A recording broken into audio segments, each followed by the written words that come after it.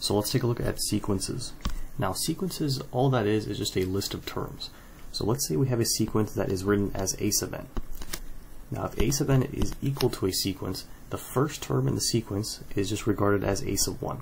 So all that means is we plug in 1 for n into the sequence and we find what the first term is. So then we have a sub 1, comma a sub 2, a sub 3, and we go on and so forth.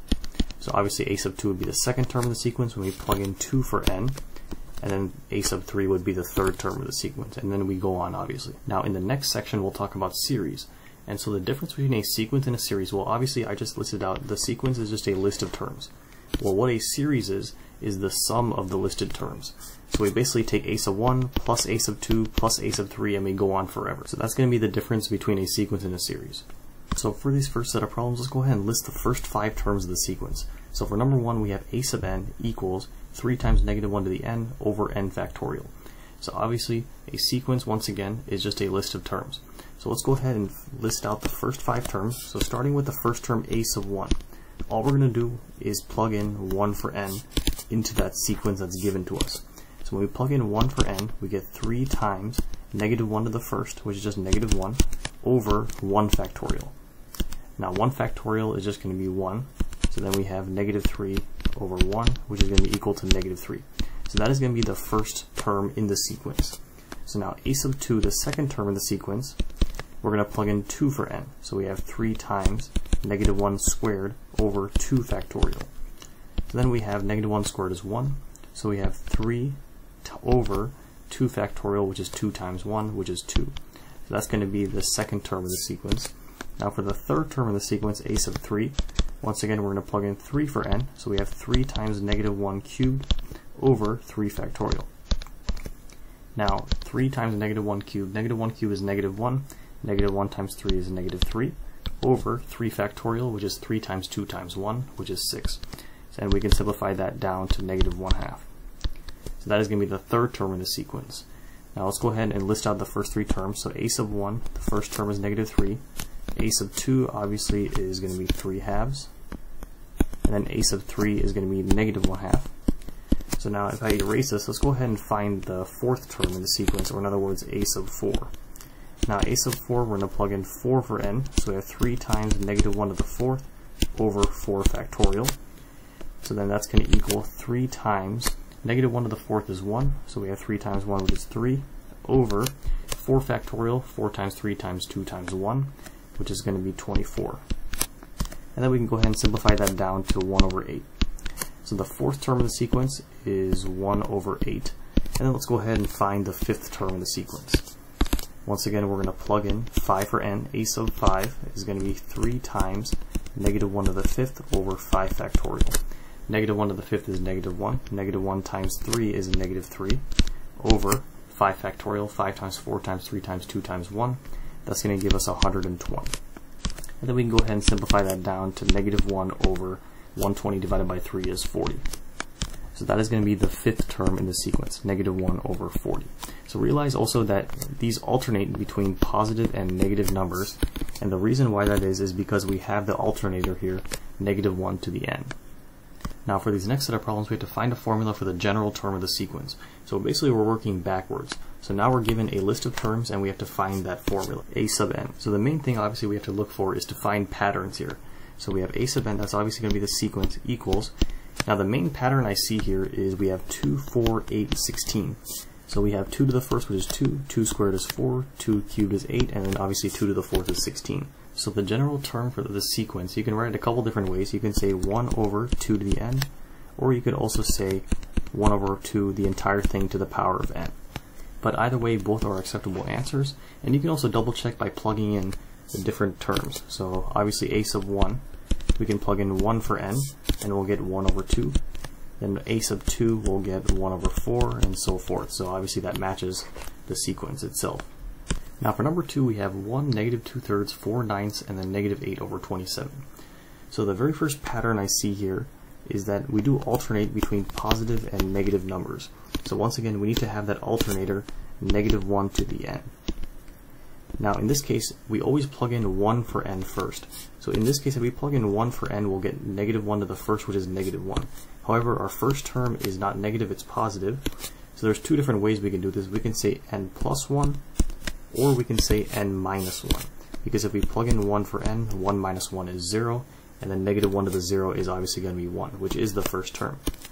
Now in the next terms, in the numerator we have 2, 4, and 8. So similar to the previous problem, we basically square 2. So we have 2 to the first, which is 2, 2 squared, and then 2 cubed.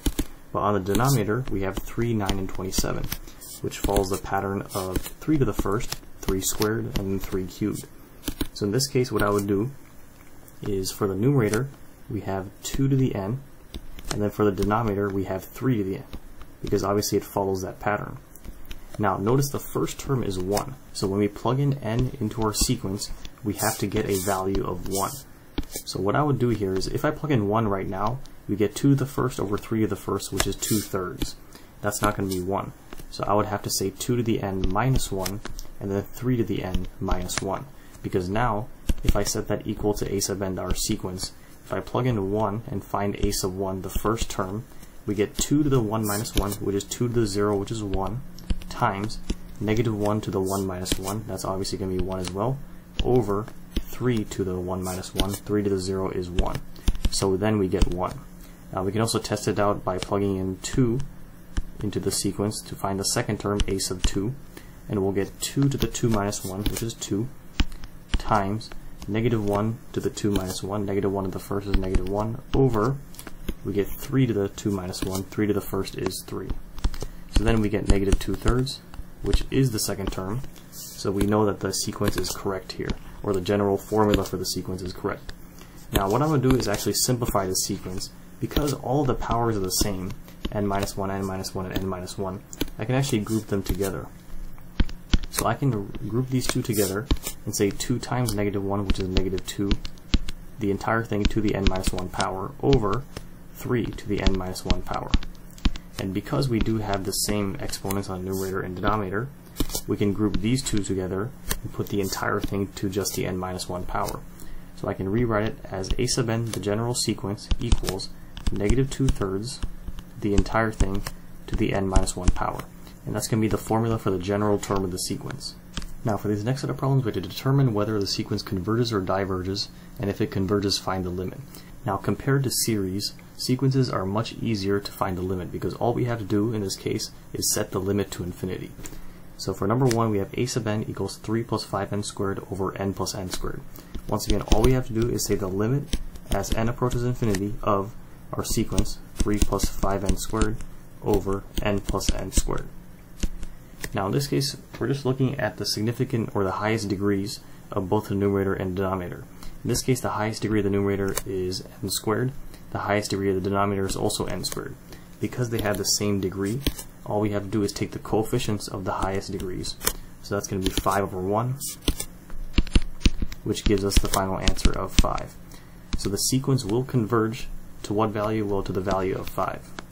Now for number 2, we have a sub n equals cosine of n divided by 2. Once again, all we have to do is set the limit as n approaches infinity of our general sequence here, cosine of n over 2. Now if I go ahead and use direct substitution and directly plug in infinity for n, we have cosine of infinity over 2. Now 2 is insignificant compared to infinity, so infinity over 2 is basically infinity. So we have cosine of infinity. Now remember that cosine is an oscillating function, so we can't necessarily tell what the end behavior of cosine is or what is the limit of cosine, because once again it oscillates. So whenever we have like cosine of infinity or sine of infinity, we basically have to say that it diverges. Now for number 3, we have a sub n equals 2 to the n over 3 to the n plus 1. Once again, let's go ahead and set the limit as n approaches infinity, 2 to the n over 3 to the n plus 1. Now obviously if we compare 2 to the n and 3 to the n, 3 to the n is obviously a heavier function, which tells us that this is bottom heavy and it yields a higher value than 2 to the n. Now because this fraction is bottom heavy, if we plug in a very large value for n, the value on the denominator will be much larger than the value on the numerator. So that tells us the limit is going to be 0. So once again, the sequence will converge to the value of 0. Now for number 4, we have a sub n equals negative 1 to the n minus 1 times n over n squared plus 1. If we go ahead and set the limit as n approaches infinity of, once again, that same exact sequence, negative 1 to the n minus 1 times n over n squared plus 1. Now don't let the alternator confuse you, because that doesn't really make much of a difference. What we're really focusing here is the highest degree of the numerator compared to the highest degree of the denominator. In this case, the highest degree of the numerator is just n to the first, but the highest degree of the denominator is n squared. Because we have a bottom heavy fraction, the limit is going to be 0. So it does converge to the value of 0. Now for number 5, we have a sub n equals cosine squared of n over 2 to the n. So if I go ahead once again, set the limit as n approaches infinity of the same exact sequence, cosine squared of n over 2 to the n. Now this might look a little bit confusing at first, but realize that cosine of n just by itself oscillates between -1 and 1, oscillates between those y values. And if we square that, we'll obviously get something still that's in between -1 and 1. So we can basically compare this sequence to plus or minus 1 over 2 to the n. Now as we plug in larger values for n, obviously we're going to have a larger value on the denominator compared to the numerator. Now because it's bottom heavy, we know the limit goes to 0. So that is what the sequence converges to. Now for number 6, we have a sub n equals 2n minus 1 factorial over 2n plus 1 factorial. If we go ahead and set the limit as n approaches infinity of, once again, that same exact sequence. Now this might look confusing at first, but there's a way we can simplify this. Now obviously a factorial, let's say we have 5 factorial. Obviously we do 5 times 4 times 3 times 2 times 1.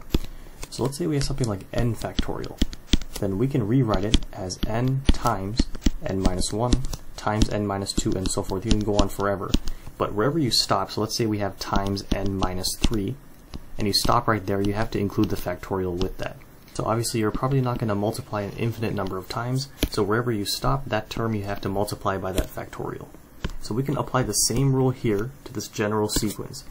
So we can rewrite 2n plus 1 factorial as 2n plus 1 times 2n plus 1 minus 1, which is 2n, and then times 2n minus 1, and then times 2n minus 1 minus 1, which is 2n minus 2, and we can stop right there and then include that factorial.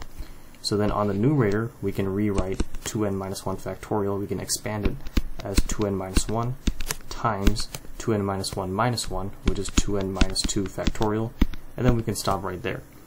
Now realize that the 2n minus 1s will cancel, 2n minus 2 factorials will cancel, and what we're left with here is, I'll rewrite the limit as n approaches infinity of 1 over 2n plus 1 times 2n. So realize that this fraction is bottom heavy, so the limit to infinity is going to be 0. Now for number 7, we have a sub n equals n factorial over 2 to the n. If I go ahead and write the limit as n approaches infinity of, once again, that exact same sequence, n factorial over 2 to the n. Now in order to find which one is, or if the fraction is top heavy or is bottom heavy, we can actually go ahead and graph both of these. So we can graph, instead of n factorial, let's use our graphing calculator to find x factorial, and instead of 2 to the n, let's go ahead and graph 2 to the x and see which one is a bigger graph, or which one grows exponentially faster. Now if you have graphed it, x factorial is a much faster growing graph than 2 to the x. Just think about plugging in 10 for x. 10 factorial is going to be like in the millions, while 2 to the 10th is just going to be 1024.